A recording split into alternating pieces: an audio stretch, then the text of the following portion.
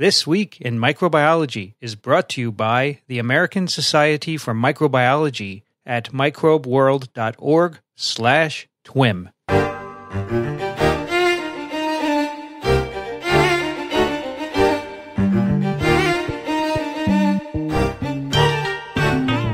From Microbe TV, this is TWiM, This Week in Microbiology, episode 135, recorded on September 15th, 2016. This episode is brought to you by CuriosityStream, a subscription streaming service that offers over 1,500 documentaries and nonfiction series from the world's best filmmakers. Get unlimited access, starting at just $2.99 a month. And for our audience, the first 2 months are completely free if you sign up at curiositystream.com/microbe and use the promo code microbe. This episode is also brought to you by Drobo, a family of safe, expandable, and simple-to-use storage arrays. Drobos are designed to protect your important data forever. Visit drobo.com to learn more. Hi, everybody. I'm Vincent Racaniello, and you're listening to TWiM, the podcast that explores unseen life on Earth. Joining me today from Small Things Considered, Elio Schaechter. Well, hello there from sunny California. Yeah, it's always sunny there, right? Indeed. As that song goes, it never rains in sunny California. And that's true. Yeah, we wish it were otherwise because we can use it. Still dry, huh? Yep. It's too bad. Well, we're imitating you. We've had no rain in 2 months here. Not even this hurricane that went through didn't give us any rain. Of course, most of the country's produce doesn't come from New Jersey and New York, so it doesn't matter as much, I guess. Also joining us from Ann Arbor, Michigan, Michele Swanson. Hello. How's your football going? Good? 2-0. Wow. And oddly, we're getting rain on Saturdays, football Saturdays, but not during the week. So that's not good. So they play anyway, right? Yeah. Doesn't matter. Oh yeah, big time, right? Thunder will close it down, but Michele, I was just in Chapel Hill the past few days visiting UNC. I saw that on Twitter. And good for you. Lots of blue there. Yeah. They even gave me a hoodie zip-up Carolina sweatshirt thingy. Nice. I don't have one from Michigan. I never got one when I went there. But, football is pretty big there as well, right? There is. And basketball too, right? Basketball more so. Yeah, do you think? Yeah. All right. Well, it was fun. It's always fun visiting these schools that are really uber dependent on sports, because here at Columbia we are not, as you know. I don't know about dependent. I mean, it's both of our institutions are quite strong, research and educational institutions, but we do love our sports. Well, it brings in, Ann Palmenberg at Wisconsin said, brings in money that trickles down outside of the sports programs. Is that true? It sure does. And actually, across the country, schools will see an increase in applications after their teams have done especially well in March Madness or football. So, is that also true if someone wins a Nobel Prize at a university? Do you get increased applications? What do you think, Vincent? Probably, I bet no, but I think someone should do the study. It would be interesting, right? It doesn't get nearly the press. I tell you, though, at UNC, there's a big billboard on one of the highways, and also as you drive into the medical center area, it stretches across the road, and it says, "Congratulations to our Nobel laureates." And one of them, that's great. One of them was Oliver Smithies, and I don't remember the other one. They have photos of them up there. That's kind of good, right? It's wonderful. And like Berkeley, I recall, they have parking places, permanent parking places for their Nobel laureates. That is a big deal. Yeah. And it's primo real estate. Now you're talking. Also joining us from Charleston, South Carolina, Michael Schmidt. Hey, Vincent. Hello, everyone. Sorry to take so long to bring you in. No, it's okay. I always understand about sports. Charleston. How's Charleston? Good? We have the remnants of tropical depression Julia that dropped 4 inches of rain on us yesterday after the Harry Potter hurricane. Hermione came through and dropped the last time we had TWiM, dropped another 4 inches of rain. You didn't have any damage or anything, right, to you or your lab? we just had rain. Why is it called Harry Potter? Because of Hermione. Because Hermione was a character in Harry Potter. Okay. So, Michael, I was in Chapel Hill for a couple of days, extra on top of my seminar in TWiV. I wanted to see if I think about living there one day, right? I want a small college town to set up a podcasting company, where there'd be faculty who would be interested in coming to the studio and recording. And the winter's not so warm there in Chapel Hill. So they said, you should check out Charleston. We have the College of Charleston, which has comprehensive liberal science-based education. So the question is, Michael, is it warmer in the winter than Chapel Hill? It is. We are indeed warmer than Chapel Hill. I remember last New Year's Day, it was 70 degrees and sunny. And, wow. Now that's warm. Yeah, that was warm. And you never get snow, right? We've had snow in the 27 years I've lived here 3 times. Anyway, Michael, the bottom line is we're going to come visit Charleston at some point in the next year or so. The food is fantastic. And I don't know, Ann Arbor's too cold. I wouldn't even think about it. Same with Wisconsin, Madison, got to go south. Well, our summers are very pleasant. They are very pleasant. Yeah. Our old TWiMster, Margaret McFall Nye, defected to Hawaii from Madison. She did. I heard that. Yeah. Yeah. Wow. Are we going to talk about the weather the rest of the time? Hey. No, I knew that was We're talking about my future place of living, where it's... that's very interesting. You went to San Diego because it's warm in part. And No, I didn't. I'm thinking you want to escape the Northeast. No, I didn't. Okay. I'm just joking. I don't actually know why you went, but it's okay. Personal reasons. Personal reasons. All right. Cherchez la femme. Cherchez la femme. Got it. All right. We got some science for you. We figure you do want to hear what scientists think about when they're not thinking about science. And I'm thinking about where to do podcasting for the next 20 years. I'm thinking about lunch. All right. We'll let you go to lunch. Give us an hour. Are you hungry, Elio? I'm fine. I'm kidding you. All right. We have a snippet in a paper. I'm going to do a snippet for everyone. This is a paper that was just published in M-Sphere, which is one of the relatively new ASM journals, open access. From day one, everyone can go and get the paper. So M-Sphere, and this paper is called Extreme Dysbiosis of the Microbiome in Critical Illness. And the first author is Daniel McDonald. The last author is Paul Wischmeyer, and the second to last author is Rob Knight, well known, I think, to many of our listeners as the person who wants to sequence the Earth. At least that's what he's said on multiple occasions. He was on TWiM, a couple of years ago. He came here to visit Columbia, and I did a one-on-one TWiM with Rob Knight, and he's been all over the press, of course, TED Talks, and so forth. On this paper, the work here done in University of California, San Diego, University of Colorado in Denver, Queen's University in Ontario, Canada, University of Maryland, a clinic, Cox Health in Missouri, and another health center in Ontario, Canada. And this has all to do with the microbiome, which we talk about a lot.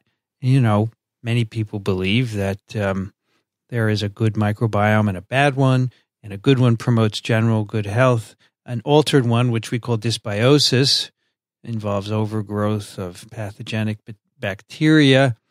And, we think that a dysbiosis is associated with a lot of abnormal health, but we don't know if it's causative or a consequence of it in many cases.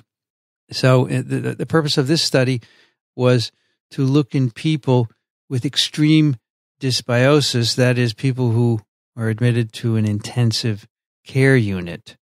There's been first of all, over 5 million people a year in the U.S. are admitted every year to intensive care units.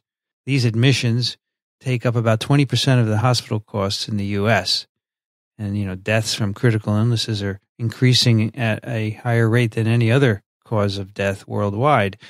And previously, very small culture-based studies where they isolate bacteria by traditional methods from these individuals in ICUs have suggested that the people who are admitted to the ICU in general have dysbiosis. Their microbiomes are altered, and the commensals are lost, and you have an overgrowth of potentially bad bacteria, pathogenic bacteria. And this dysbiosis is thought to lead to hospital-acquired infections, sepsis, bacteria in the blood, multi-organ failure.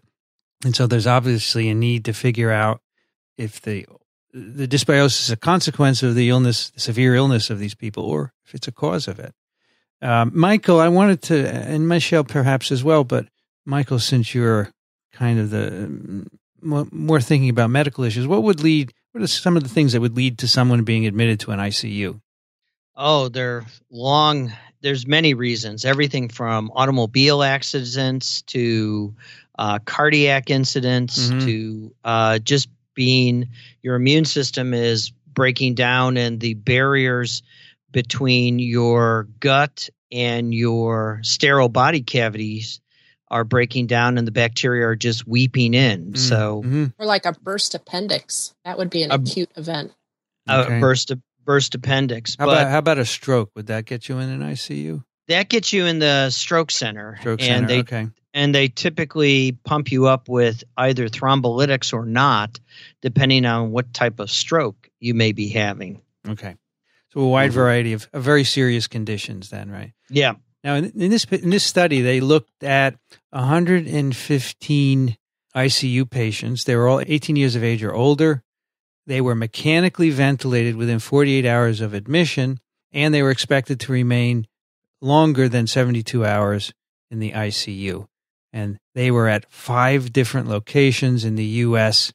and Canada, and those healthcare centers that I mentioned, one in Maryland and one in Ontario, those are obviously part of that study. But we don't know why these individuals were admitted. And just to be clear, they were mechanically ventilated as part of their treatment. That was not part of this study design. Right. That would be some. They didn't volunteer for it. Wow. Yeah. Right. That would probably. That was one of the criteria for inclusion in the study. Right. And then they took samples from these patients. First they took samples at admission, and then they took samples after they were discharged. So we have 2 different samples taken, multiple samples. They had skin samples and fecal, oral, and skin sample collection by hospital personnel.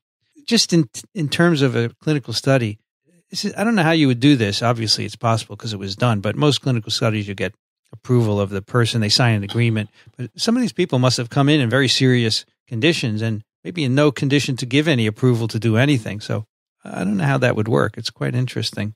But that's an aside, right?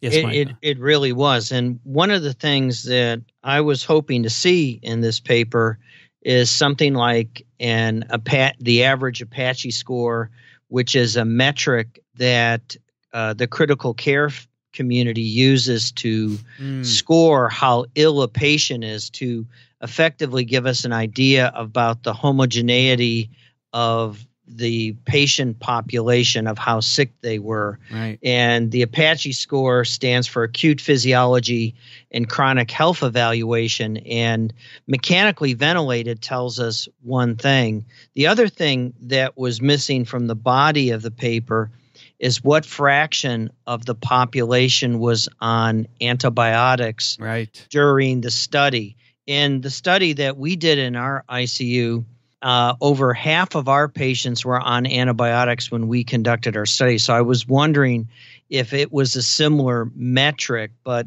it all comes out in the wash, so to speak, because they were comparing everybody to everybody. Yeah, I mean, that's important, obviously, because taking antibiotics would alter the microbiome. And we know that causes dysbiosis. Yeah, so that isn't given, and I think that's an important part. And in fact, they say that there have been previously smaller studies on ICU patients, and they say part of the problem with those studies is we don't know who are on antibiotics or not, but they don't do that here either. So, yeah, but to their credit, they raised that as a limitation of their study. Yeah, exactly. Now, so what they did is they took these samples, they sequenced 16S ribosomal RNA to say what bacteria are present in these samples that I just mentioned. And one of the things they did in this study, which they say is unique, is they asked whether, so that you could tell what the composition of the microbiome is by standard techniques, but they also said how does this differ from the expected compositions of the microbiome? And there's enough data out there that you can start to do that. There's the American Gut Project, which has people, you can go to a website and I think pay a little bit of money and have your fecal microbiome sequence. So all that data goes into a database, and they can say, how do these patients' compositions differ from the air? There's also another database called KITA, Q-I-I-T-A, where they get a number of samples, and they're all submitted online from different studies. These include healthy individuals, healthy children, dust from built environment, skin from decomposing human bodies, the soil around decomposing human bodies. So they can say, how different are these ICU patients from all of these?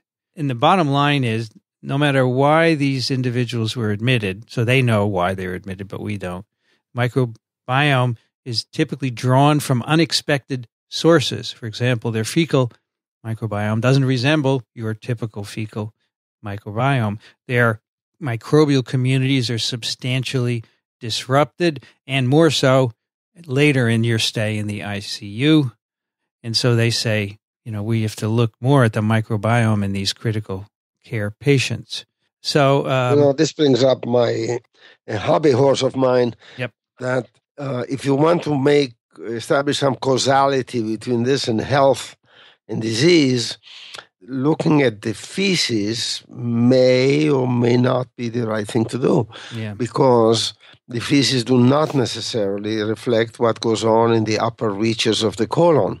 Mm-hmm.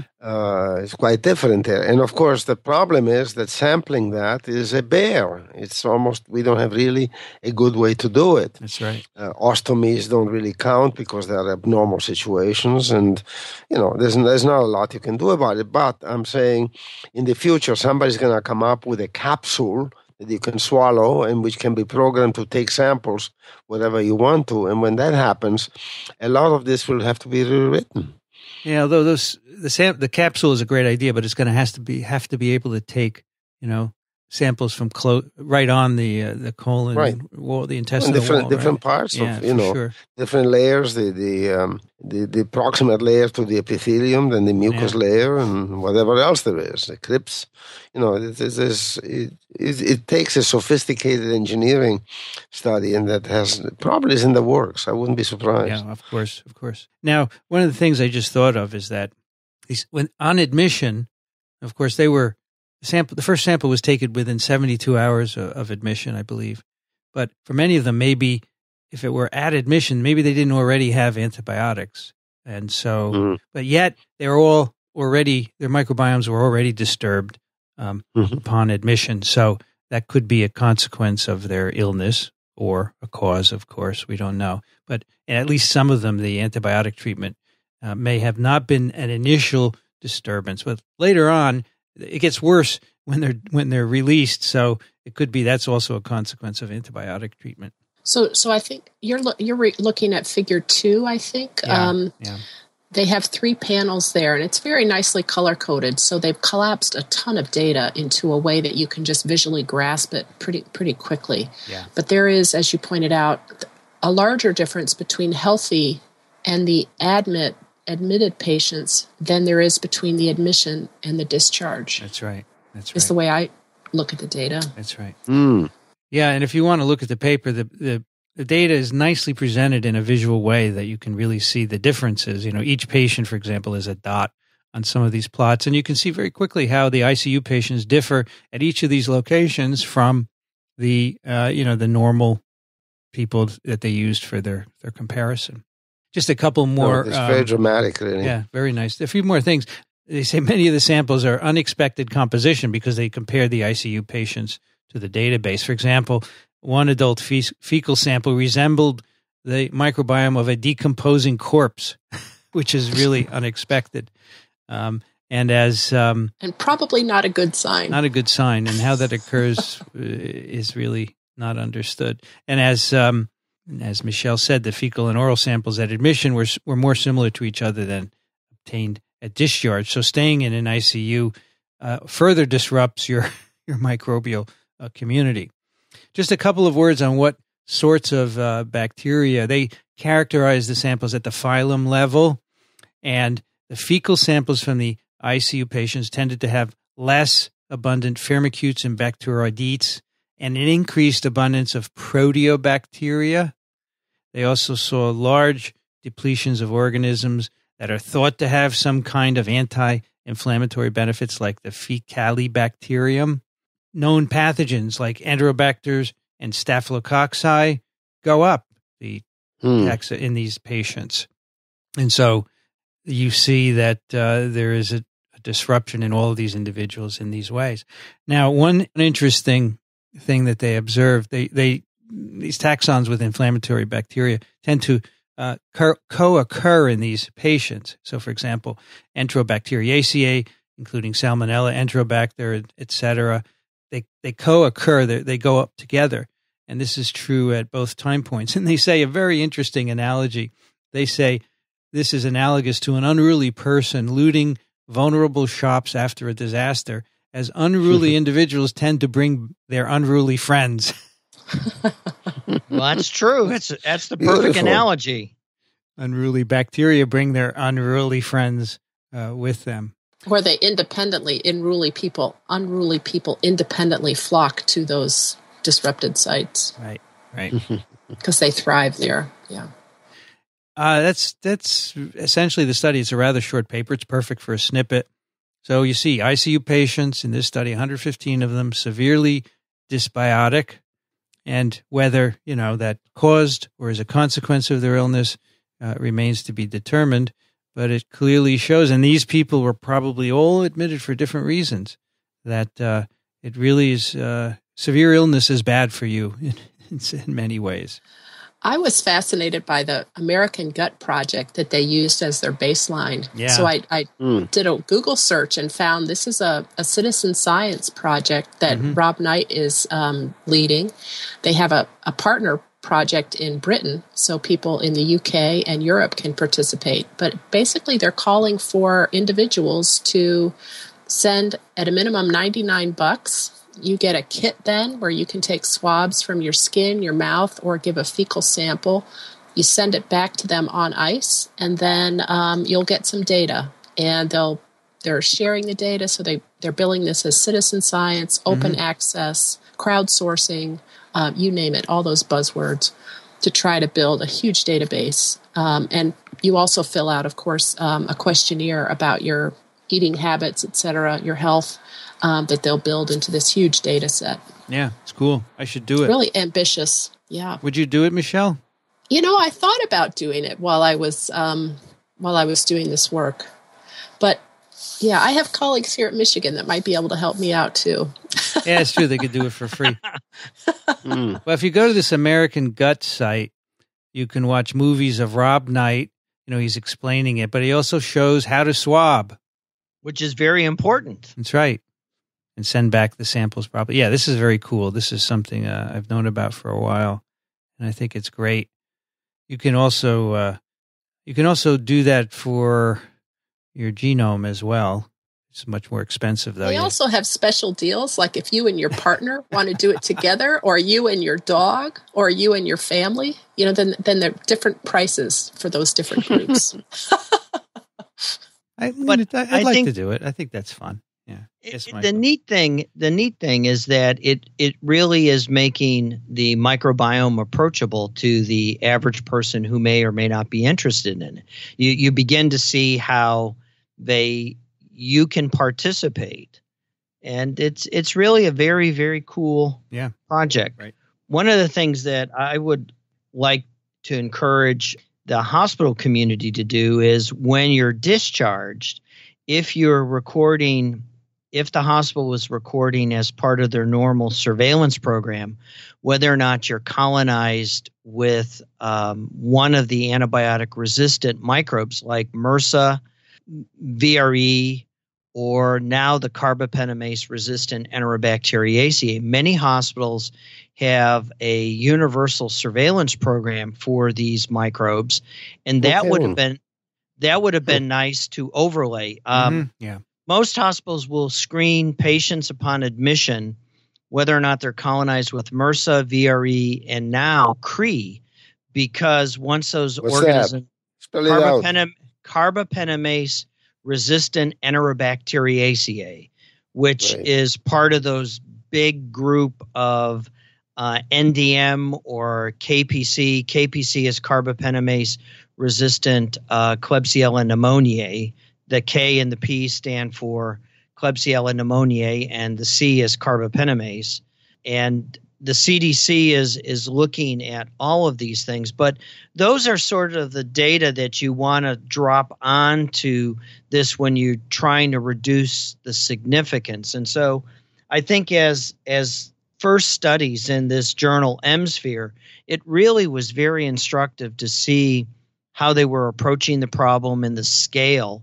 And I think, as Michele brought up, these other crowdsourced based programs are really pretty neat. And once you're discharged, if you want to send your fecal sample or your skin sample back after you've gotten, quote, better. Yeah, that's a good point. That would be nice. It would be really neat to do the follow-up. And that's often the most difficult and most challenging with clinical trials is follow-up once the individual becomes better. Yeah, because we would assume if you go back into your home, eventually your microbiome will return to its pre-illness state, right? It would be interesting to see if that happens or if it's irreversible. You follow someone through the rest of their life, they get ill again, does it change? It would be really interesting. Well, there's also data showing that if you bring MRSA home over the next months and years, you're going to share it with whoever you live with. Yeah. So, including your pets. Your pets. So I share your excitement for the citizens science project and microbiome research, but we shouldn't oversell it. I think if we got the profile back of our own fecal microbiome, there's not a lot we could know for sure, right? Based on the 16S and the genus level. Yeah, although community as part of a big database, it's useful to others, right? Right. We'd be giving more than we'd be getting back at this point. But 2 years, 5 years from now, I think it's going to be really interesting. Or to follow yourself longitudinally if you decide you're going to change your diet to a low-fat, high-plant diet. Or if you travel, go somewhere for a long period, you could see how it changes. Or if you'd like to know if you and your dog share a microbiome, that could excite some people. I could see that. Thinking more about these ICU disruptions, is there already a practice in place where if you have elective surgery, can you donate and store your fecal material and then have it retransplanted to help restore the healthy community? Yeah, I don't know. Do you know, Michael? Autologous fecal transplant. It varies from. Michael, you left.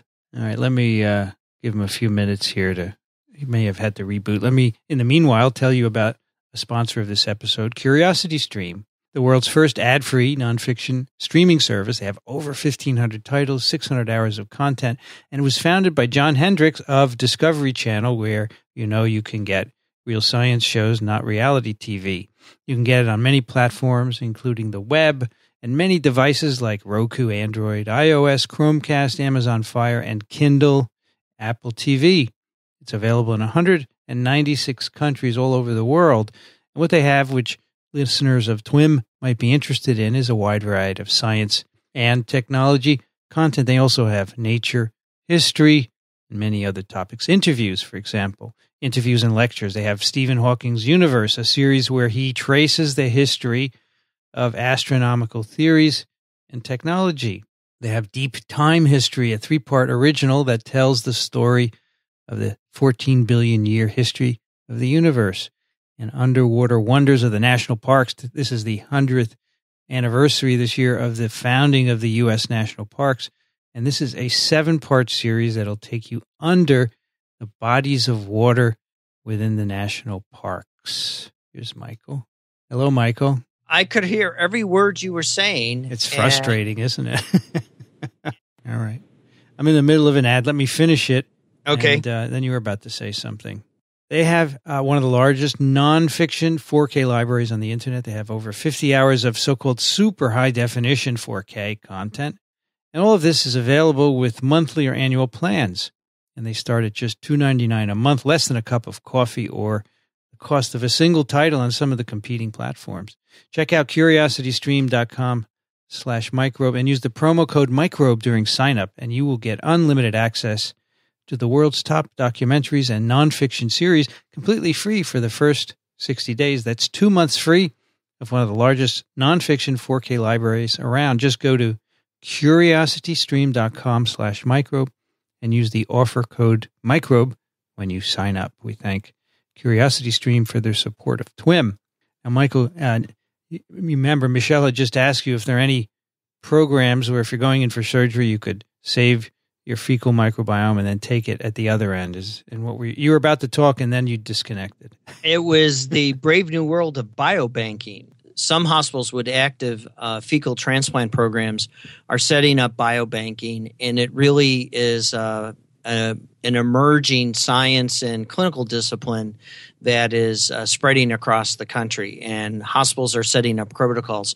I know our own hospital is actively looking into setting up a biobanking / stool transplant, fecal transplant program because of the effectiveness of the clinical aspects of those activities. Okay. All right. Now we have a paper. Michael, what do you have for us? I have a paper from the Journal of Applied and Environmental Microbiology, and it's entitled Vancomycin-Resistant Enterococci and Bacterial Community Structure Following a Sewage Spill into an Aquatic Environment. The paper is by Suzanne Young, Bina Navak, Sean Sun, Brian Bagley, Jason Rohr, and Valerie Hardwood. And they're from the Department of Integrative Biology at the University of South Florida in Tampa and the Department of Soil and Environmental Sciences from Virginia Tech in Blacksburg, Virginia. So I stumbled into this paper as I was helping my new graduate student begin to look at her project of trying to understand this whole issue of antibiotic-resistant microbes in the built environment of our hospital. And so as I was going through the journals and looking at the titles, I came across Dr. Hardwood and her colleagues' paper. And VRE is a plague in modern U.S. hospitals. It's one of those organisms for which there is a universal surveillance program. Every patient that enters our hospital within 24 hours, they are actually screened as to whether or not they're carrying VRE. So as you can well imagine, when there's a sewage spill into an aquatic environment of vancomycin, and the sewage actually has vancomycin-resistant microbes in it, principally the enterococci. Of course, folks are very much concerned about moving this resistance trait into the animal community and putting it out into the environment, because then it will just spread this antibiotic resistance trait. So I was really interested in how Carrie and her colleagues were going to actually characterize how long these things can persist after a spill. And if you think about it, this is what happens in our hospitals all the time. People have diarrhea. They may have a fugitive emission where they have an accident trying to get to the toilet, and you're effectively releasing antibiotic-resistant microbes into the built environment. So I was very curious how one could monitor this on a much larger scale. And of course, as the introduction to this paper so eloquently states, they talk about sewage spills releasing antibiotic resistance bacteria into surface waters, contributing to this global environmental reservoir. And we all appreciate that the microbes are exchanging information. They're trading how they can survive in this germ warfare that we're effectively waging against them by using antibiotics. And it was a really fascinating read of seeing how they were able to characterize the presence of VRE from this particular spill. Vancomycin-resistant enterococci are nosocomial pathogens. You typically will acquire it in a hospital if you haven't already come in with it. And they've been detected in environmental habitats, including soil, water, and even beach sands, as well as wildlife feces. But the thing that we're most concerned about is this one particular gene, VAN-A.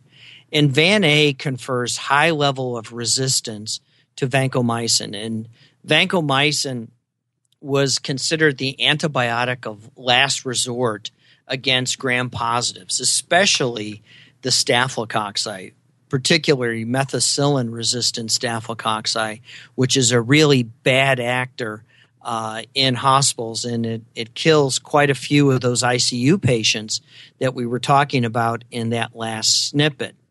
And so this study found culturable Enterococcus faecium harboring the VAN-A gene in water and sediment for up to 3 days after a sewage spill. And then they used quantitative PCR to ask whether or not the VAN-A gene would persist in both water and sediment for up to, and they had a specific time course that we'll take you through when we get to the data. And I selected this paper for the last statement in its aspect and its abstract. The spread of opportunistic pathogens harboring high-level vancomycin resistance genes beyond hospitals and into the broader community and associated habitats is a potential threat to public health, requiring further studies that examine the persistence, occurrence, and survival of VRE in different environmental matrices. And so we look at their first figure, and we had this sewage spill, and they asked the question whether or not they could find culturable Enterococci in water and sediment at this one particular site, NC03. And in their supplemental materials, they actually show you a beautiful map of South Florida near the Tampa Bay region that actually shows where the spill actually occurred. There was a sewage pipe that broke, right? It was a sewage pipe that broke. And just to emphasize, this was not a small spill. They estimated 500,000 gallons of untreated sewage were released into this neighborhood draining ditch. I'm glad you brought that up because now I don't have to. That's where I was just getting to. That's a lot of sewage. And the thing is, this is going to happen again and again because pipes break, right? Well, our infrastructure in the United States is aging. You have to remember that the Clean Water Act, which funded a lot of our sewage treatment infrastructure, was funded at the end of the 60s. And, we're approaching 50 years old on these things, and a lot of the pipes weren't designed to go beyond 50 years. And, we're having growth, and we're pumping a lot of sewage through. So it really is significant. And the concentrations of the Enterococci that they found in 100 mils of water were well above the EPA standard for recreational waters, which is 130 bacteria per 100 milliliters. Now, why is that number 130 significant? Well, the EPA has done studies, and it's all based on risk. What's the risk if you happen to encounter that water? And typically we encounter waters as we either go to the beach and go swimming, but you could encounter this water as part of your everyday occurrence if you stumble into the spill. And the estimated rate of illness once it goes above 130 is 36 individuals out of 1,000 will become sick. And you know what kind of sickness you get associated with Enterococci. It's, diarrhea. And so consequently, you see at 4,200 per 100 mils, that's well above the EPA standard, and it's pretty significant considering that when they asked the question whether or not it carried the drug resistance trait of vancomycin, the answer was yes, indeed it did. And they tracked it over time starting on the 1st of October, and they moved out all the way out until the 21st of November of 2014. And they asked the question about whether or not they could find this resistance trait in water and sediment. And they found, yes, indeed, the microbes were indeed there. They didn't drop below this magic threshold in the water until the sample that they collected on Halloween or the 30th. So we're talking a month, folks. How far away from the spill were they sampling? It depends. It depends on the they had a number of samples, but typically the Van A gene was detected within 800 meters of the spill. So 800 meters is a good distance. So the microbes are indeed moving. In addition, they also monitored for enterococci in Pinellas County at 8 surface water sites from 1 to 9 kilometers away from the spill for 12 consecutive days following this massive spill. And 4 sites within 4.5 kilometers displayed enterococcal levels that exceeded recreational water quality standards of that magic 130 for some duration after the spill. They did the standard quantitative PCR for looking for the Van A gene, and they take us through telling us about how microbes can become resistant to vancomycin. And rather than going into the digression of how vancomycin works in bacteria, recognize that it just inhibits peptidoglycan synthesis, and the Van A is usually carried on a plasmid-borne transposon. So what they were looking at in copy number, generally if the transposon is in there and it's plasmid-borne, they're looking for it, and the number of genes is probably equivalent to the number of bacteria that are possessing the gene, because I think the plasmid-borne transposons in these enterococci, I think they're generally big plasmids and not the common multi-copy plasmid that we routinely use in the lab, where there can be typically 100 copies of a plasmid per cell. I think this is one of those big plasmids, but I didn't have an opportunity to ground truth whether TN1546 was indeed a big or small plasmid. Michele, do you know? I don't, but it's definitely worth emphasizing that because it's on a transposon and a plasmid, that means it can more easily move from one bacterium to another, from one species to another. Yeah. So that's the real risk here when you're thinking about this Van A gene on a transposon out in the environment, in this neighborhood. Michael, did they look to see if any animals had picked up the plasmid or the bacterium? I don't recall if they looked for fecal samples of that. I don't recall reading about that, and I don't recall seeing it in the supplement. Okay. Yeah, also, I think they focused on water and sediment samples. Yeah. Also, Michael, it would be interesting to see if there were any increase in these infections in the area, coincident with this, right? And that wasn't reported on in the paper as well. Yeah. Okay. But that then takes me to the coolest thing that I found in this paper, and that was their second figure. And the second figure I found really cool because they were using a technique called non-metric multidimensional scaling. And Dr. Harwood's lab, Carrie is a microbial ecologist. This is Jody Harwood. Jody. That's right. I get them confused. Thank you, Jody. And she worked with the bioinformatics specialist, Jason Rohr, the other other senior in this study. Yeah. So in ecological research, folks are often interested in asking, have changes occurred in the composition of a community or one community to the next? And so this non-metric multidimensional scaling is an easy way to collapse information from multiple dimensions. And a dimension is nothing more than a different data set. so they can be easily visualized and interpreted.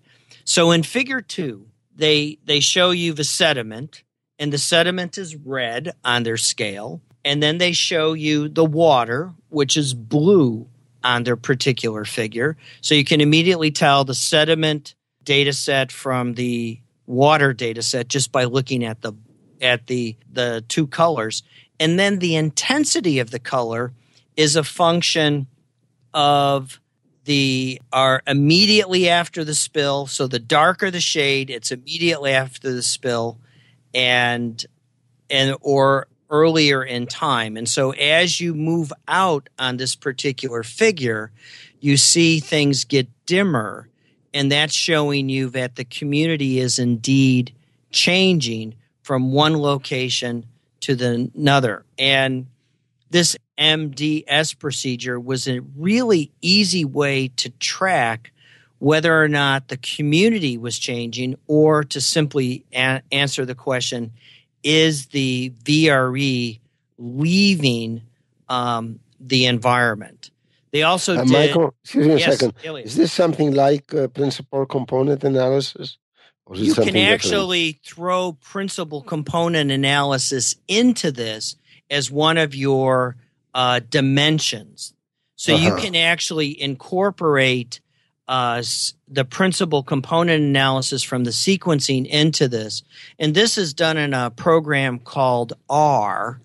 And a lot of the microbial ecologists that I have encountered have been using R. Vincent and I have a mutual friend, Chris Kellogg, who is the strongest proponent of using R. And Chris is another one of these microbial ecologists who is always looking at communities. Chris works on coral, and Jody is working on this particular sewage spill. But they're able to make sense and answer the question, has this thing changed, and is it going away? So it's essentially a statistical test that you apply to data sets and allow you to look at their relatedness? Yes. They also ask the simple question, like we were doing in our last paper, is who's there? And they sequenced it, and they found 6 bacterial families to be highly prevalent in domestic sewage, and they did this principally via 16S ribosomal RNA sequencing, and they looked at the relative abundance of select sewage operational taxonomic units, looking at the Bacteroideaceae, the Ruminococciaceae, the Lactospiraceae, the Porphyromonaceae, the Violinellaaceae, and the Prevotellaaceae at this site. And what they saw is, the relative abundance changed with time, and it was going back to a more, if you will, back to what it was prior to the spill. And so looking at all of this, you can actually understand that these microbes, even after the spill has occurred and you think the water has dissolved into the ground, the antibiotics resistance trait is still present and representing a risk.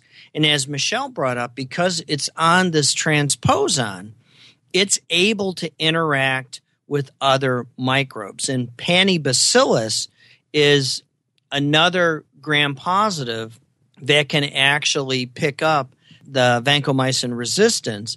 And of course, you have to worry about these potentially pathogenic antibiotic-resistant bacteria and their associated antibiotic-resistant genes moving into the environment, then moving into animals like Vincent brought up, which can really lead to all sorts of bad things happening. Michael, it's kind of ironic. It used to be in the U.S. and many other countries that, sewage was on the streets, and we learned to have toilets and put the sewage centrally. But now we have another problem, is that the pipes break, right? The pipes break. So what do you do? I mean, clearly this paper shows the potential dangers, but we're not going to prevent the pipes from breaking, right? Because as you said, the infrastructure is old. The infrastructure is old, and because we have antibiotics in our food supply, we're being constantly exposed to antibiotics. Mm-hmm. And for the most part, the sewage treatment plant does a bang-up job eliminating it, because remember, antibiotics add selective pressure, and that's why they're disappearing in this sediment. It's because there's no selective pressure to maintain the antibiotic resistance trait. And the reason there's also a big dilution effect. Too. After a big spill, of course, there's a huge remediation effort, including a lot of flushing. Yep. So, yeah, no pun intended. It's complicated to do the math. Yes, that's right. They mentioned that it was extensively flushed and decontaminated, and yet, it persisted. It persisted for up to 2 weeks. Amazing. And Yeah. At least the DNA did. Yeah. The DNA did. Yep. Yeah, that's the main concern here, right? Yep. Yes. Yep. It's a great story. I like it. I was able to talk with Suzanne Young, who is the graduate student who led this project, and we had a great conversation. I am tickled pink to say that she was born in Ann Arbor. Her parents both graduated from the medical school here, and her grandparents also both graduated from our medical school. Her grandparents, Ron and Nancy Bishop, graduated in 1944. Ron then joined the faculty and was on the faculty in internal medicine for 36 years, and he also directed a unit for human values. And in recognition of their work, both Ron and Nancy Bishop's work for social justice, they've been honored by a lecture in bioethics that is given here each year at the medical school. So with that as a background, Suzanne was interested in science and in kind of social activism. She credits her parents, who themselves were very concerned about the environment and real advocates for the environment. She started her formal college training at Columbia, but after a year was just feeling restless from the classroom work and decided that she wanted to do something more hands-on. She actually took a year off and went to Kenya and worked on a project in collaboration with a program from Indiana University, where she was working in the pediatric ward of hospitals on a project related to HIV.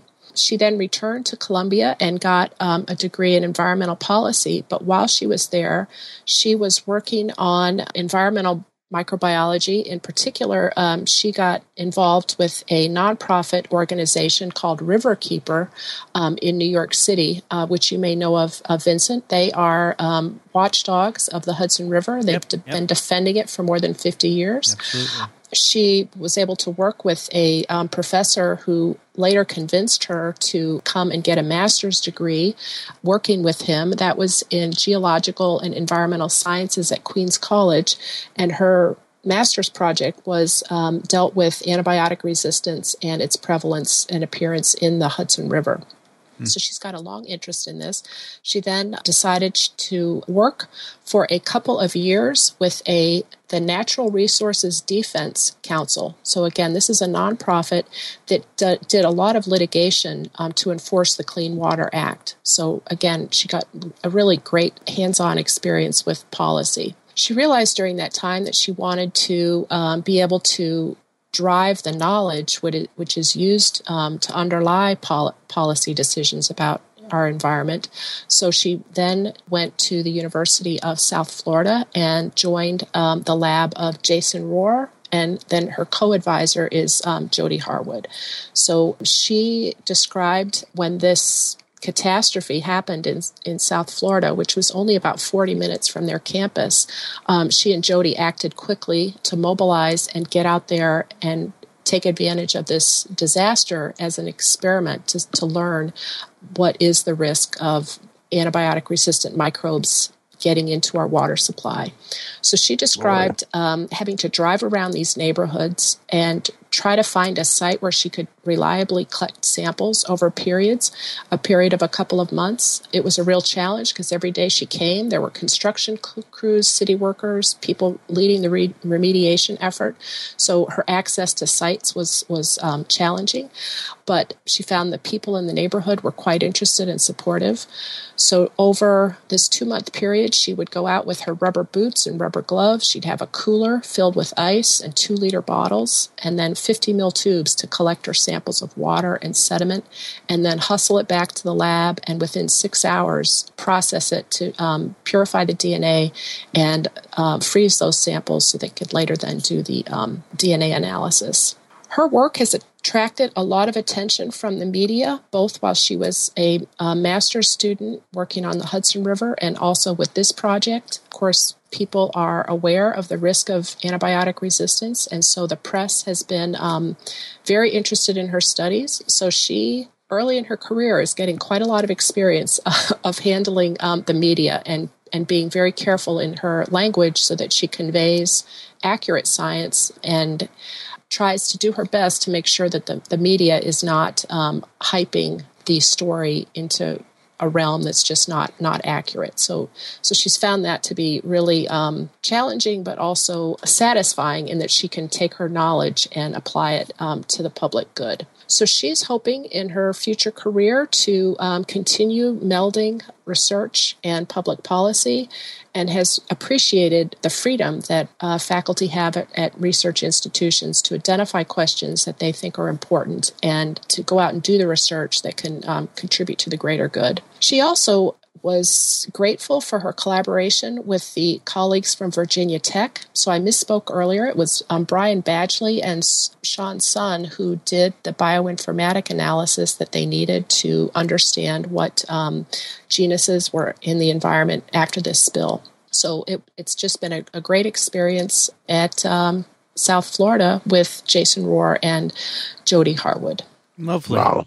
Excellent. Yeah. Thank you, Michele, and thank you, Michael, for the paper. And how about that relation to Michigan? I had no idea. Yeah, I want to know if the Alumni Association from Michigan is going to send her a T-shirt. It would be nice, wouldn't it? I don't know, but I think I will send the podcast link to bioethics unit on campus here, the URL for the podcast. Nice. This episode is also sponsored by Drobo. They make storage devices for your computer to store your data, and they solve two problems that affect hard disks. They get full and they fail because they're mechanical. They will fail. Your hard drive will stop working and you'll lose data unless you have it backed up. Drobo solves these problems by being expandable. They use a beyond RAID technology where you can take multiple single hard drives in their devices and they're fused into a single storage unit that has many advantages over traditional RAIDs. One of them is that you can use different size hard drives and you can add drives on the fly with the power running. The Drobo will tell you how much capacity is being used to store your data. It does this by simple lights. When the lights are green for each drive, it means there's plenty of space on them. As they turn yellow, there is less space and you should start thinking about getting another drive or a bigger one. And if it's red, there's no more room. So if you have a slot left on your Drobo, you could put another drive in. But if all your slots are full, you could get a bigger capacity drive and just pull the old one out, substitute the new one in, and all your data are copied. No matter if you add a drive and here's another example.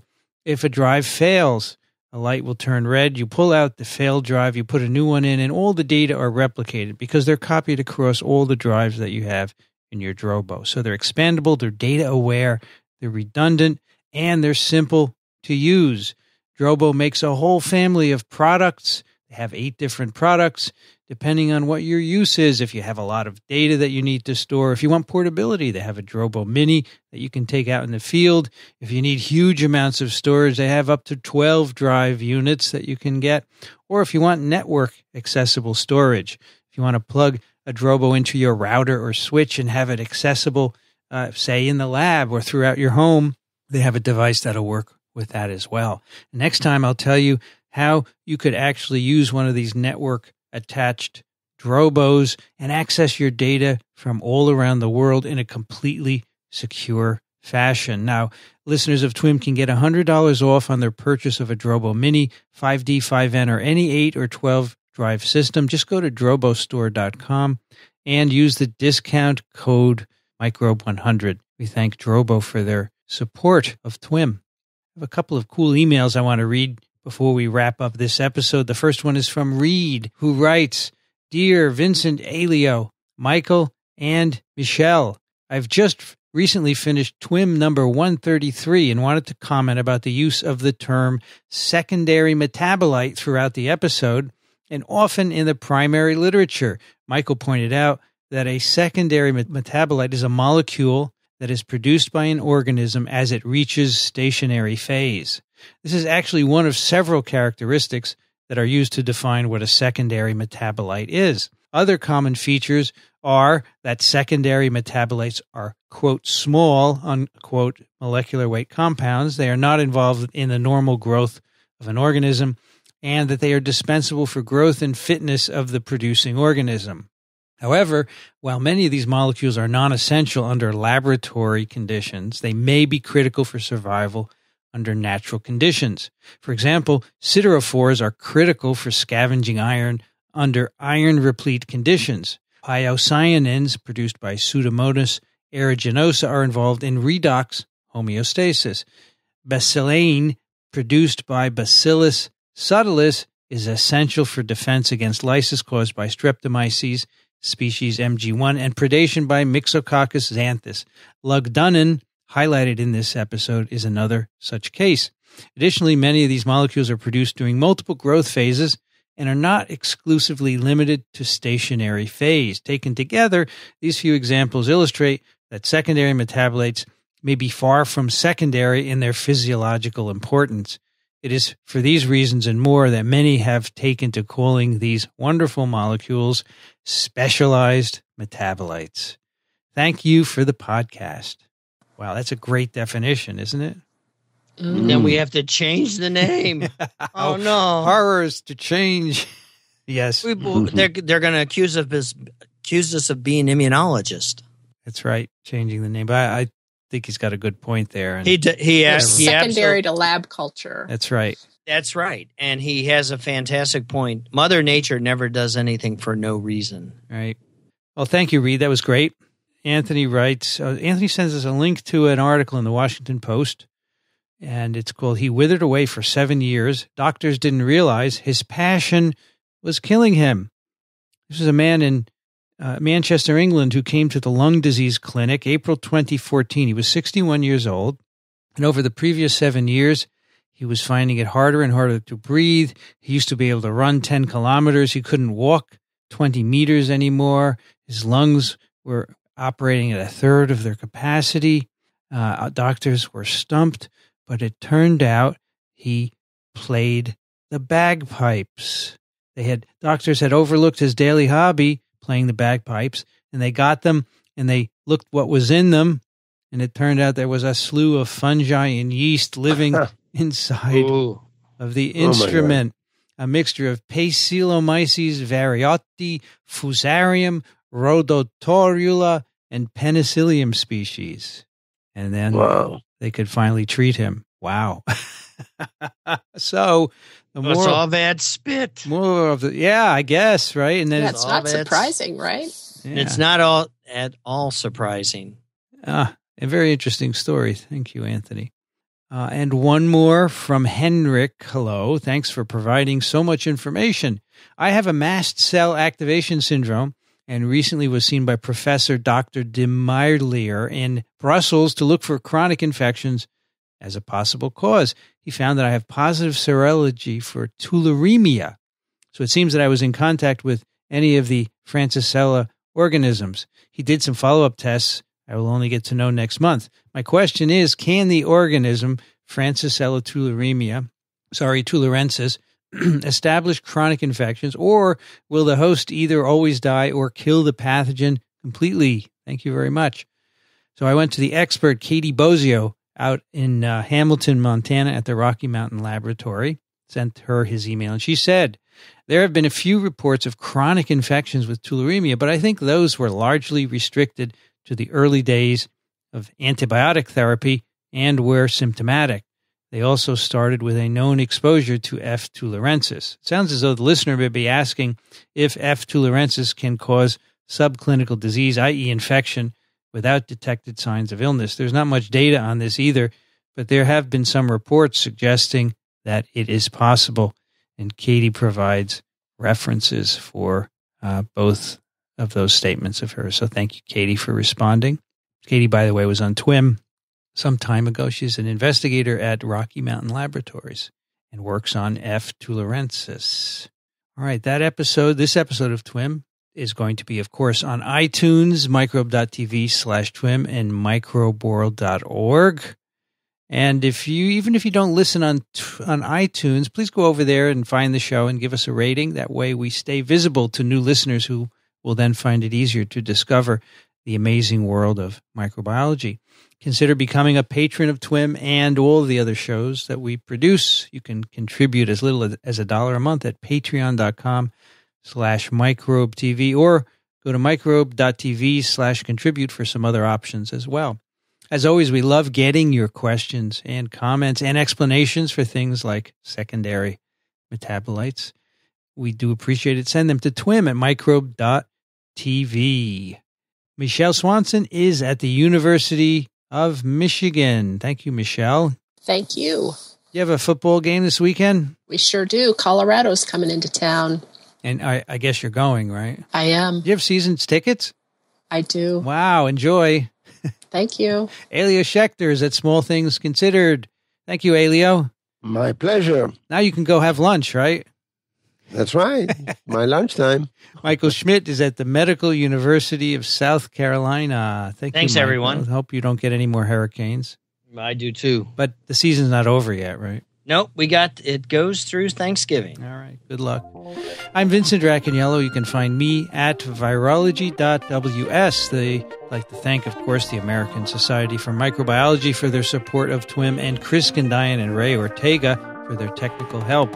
I also want to thank the sponsors of this episode, CuriosityStream and Drobo. The music you hear on TWiM is composed and performed by Ronald Jenkins. You can find his work at ronaldjenkins.com. Thanks for listening, everyone. We'll see you next time on This Week in Microbiology.